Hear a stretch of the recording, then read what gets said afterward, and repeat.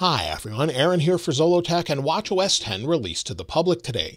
watchOS 10 is out everywhere around the world at the same time on all supported devices. And the supported devices this year are Apple Watch Series 4, all the way up to the latest Apple Watch Series 9 and Apple Watch Ultra 2. You will need iOS 17 in order to use Apple Watch with watchOS 10, and also this particular update is not a huge update as far as the size, depending on which version you're installing from. It could be anywhere from about 300 megabytes here all the way up to over a gigabyte. Now this update includes some of the largest updates we've ever seen with watchOS, and if you want to jump to anything specific in the video, be sure to check out the chapters in the description. Now the first thing that they've updated has to do with what they're calling smart stacks. If you rotate the digital crown, you'll see we have smart stacks now. No longer does it just rotate down into your control center, it now goes right into smart stacks that show you relevant information based on what's going on now. If you have a calendar event, it will show, you'll see the decibel levels here, we have set timer, we have our activity, and more. So based on what we're doing, we'll see all of this information. We also have an update where now to get to the control center, we press the button on the side. So press the side button, rotate down, and you've got all of your regular control center updates. So that's something they've added, and it's a little bit difficult to get used to at first, but once you use it a few times, you get used to it. You can also go into your notifications by pressing and holding on the top and pulling down. So if you just pull down, sometimes it doesn't show up if you're in specific apps. If you press and hold, it will. So if you're in an app such as music and you want to get to your control center, press and hold at the top and pull down, and you can get to the control center. So some of the controls overall have been changed. Also, there's a major overhaul of most of the apps that are included with watchOS 10. And as you just saw, music is now edge to edge. Some of the controls have changed where they're located. Everything just looks really nice and is utilizing the full display. The same is true if we go into weather. You'll see, give it a moment just to load. It gives us some information. If we scroll down, we have some new dial displays and our regular forecast. We also have some options in the upper right to view things such as condition, precipitation, wind, and more. So we have fully redesigned weather apps. We also have redesigned apps such as the compass. We'll talk about that more in a moment. And additionally, we have other updates to things such as activity. If we go into activity, it's got edge-to-edge displays here, as well as if we go back home, we go and rotate up, you'll see the decibel levels. If we go into that, you'll see the decibel meter has been redone as well. Stocks gets an update. So if we go into our Stocks app, we'll just go down here, go to Stocks, and again, it's going to be full screen. And once we're in that app, again, it's full screen with all of our different stocks. Lots of really nice updates here. And if we go down a little bit, we've got timers, and we can create regular multiple timers and just have those set. So we can create a bunch of different timers. If we want to use multiples at once, we have the option to do that. It starts, we'll go back, go into our timer here, maybe add another. We'll add this one, and now we have these timers set. So very nice to use. It's also the same on iOS 17 with the timers as well. Now, of course, watchOS 10 includes some new watch faces. This is just the regular one I normally use, modular, and I have the app Lumi in the middle. However, if we swipe over, one of the first new ones is called Palette. Palette shows you a different color and changes as the second hand sweeps around the outside edge. This, of course, is fully customizable. If we go to edit, we can change all of the different colors to whatever we'd like. So if we scroll through, you can go red, blue, whatever you'd like. We also have complications around the outside edge, and that's about it. If we go over to the next one, we have a new Snoopy watch face that's animated. There's over 100 different animations. If I shut off the watch, pick it back up, you'll see a different animation every time you pick it up. So again, we'll just show just a couple here. You'll see that's another one. Some of them are really clever. So if you want to use this, you can. It's sort of an homage back to the first Apple Watches. And if we go back and go into our watch faces, we have another one as well. And this is specific to the Apple Watch Ultra 1 and 2. This is called Modular Ultra. So it shows the compass in the middle with complications around the outside edge. So again, if I press and hold, edit, then we can change the outside bezel to things such as seconds, depth, elevation. We also have style if we want to change the font style. Again, night mode, if we want to see night mode on, off, or have it auto switch based off the overall ambient light sensor. And additionally, we can of course change the color as well. I just have it set to multicolor. And then again, all of our complications can be customized. There's also a new watch face called Solar Analog. And again, fully customizable with the color. So we have dark and bright and dynamic mode. And then if we scroll over, we've got different colors as well. I sort of like the blue and red colors, but that gives you an idea of what it looks like with that solar analog watch face.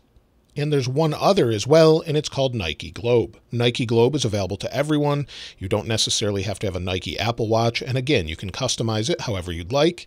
Scroll over, you've got your complications, and then you can just change it to whatever you'd like. So some really nice updates here, some really nice watch faces as well. I think I really like Solar Analog as well as Modular Ultra. So both of them are really nice.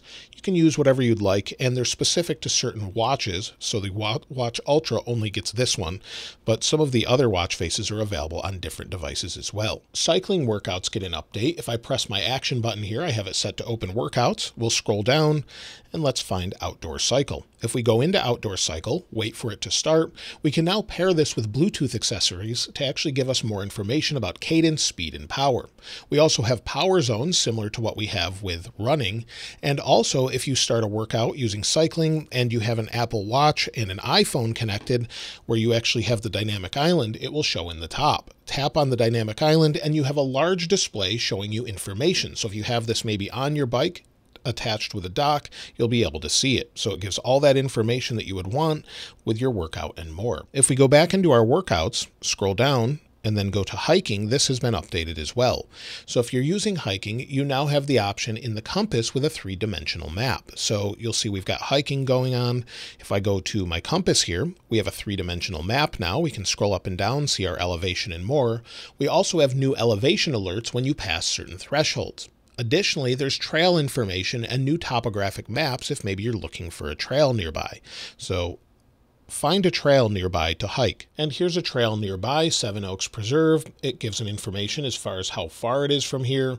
We also can call. We've got some photos, outdoor parking, and it shows exactly where it is. So if we go into the map, we can have topographic maps of it if they're available. So this is really helpful, of course, if you want to use it for hiking regularly with your waypoints and more. We also get some health updates here. So if we scroll down, we don't have a separate health app, but rather Apple has broken this apart into different sections in Apple Watch. So if we go to mindfulness, we have the new feature that we get with iOS 17 with state of mind. We can log how we're feeling right now or how we felt overall today. Tap on it. We can change it from neutral to very pleasant to very unpleasant. So if we tap very pleasant, move to next, it says what best describes this feeling. So we'll just go down and say maybe confident, hopeful, select the next one, and it says what's having the biggest impact on you. So scroll down and you'll see maybe hobbies, spirituality, whatever works for you, community, and then tap to the next one. It will log this, and then you can go back in iOS and take a look at it later on. Additionally, there's vision help, which helps prevent myopia in children by measuring and encouraging your child to be outdoors more to benefit from the sunlight. You can actually see how much time you've spent in sunlight in the Health app, and it uses the ambient light sensor on the watch to show you that.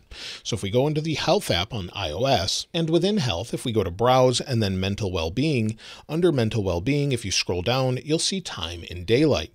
Time in Daylight shows you how long you've been outside using the ambient light sensors of your iPhone and Apple Watch. So on September 10th, I was outside 73 minutes. On the 11th, 81 minutes, and then it went down. You'll see below that, it actually says spending 80 to 120 minutes outside each day can help lower the risk for myopia or nearsightedness. So it gives more information about that and just tracks it automatically to give you that information. Additionally, we have the same update with watchOS that we do with iOS when it comes to medication. So if we go back, go to medications, under medications, you can now set a reminder for that medication. And if we scroll down to the bottom, go to options, we now have the option for dose reminder and follow-up reminder. So if you want it to remind you 30 minutes after you haven't logged it when you're supposed to, it will remind you on your watch and your iPhone as well. To go along with activity and fitness, if we go into the Fitness app on our iPhone and then go to Fitness Plus, with iOS 17 and watchOS 10, we now have the option for custom plans. We can build a custom fitness plan and then stack multiple workouts one on another. So maybe we want to do yoga and then we want to work out, or in any order you want, you can set that up. Set up cycling, then dance, any of those in an order, and you can create custom plans to continue working out throughout the day. When it comes to FaceTime, if I go to notifications, you'll see it says Aaron Zolo Video. If I tap on this, it brings me to a video here. And if I tap play, you can actually view the message on the Apple Watch now. If you're calling someone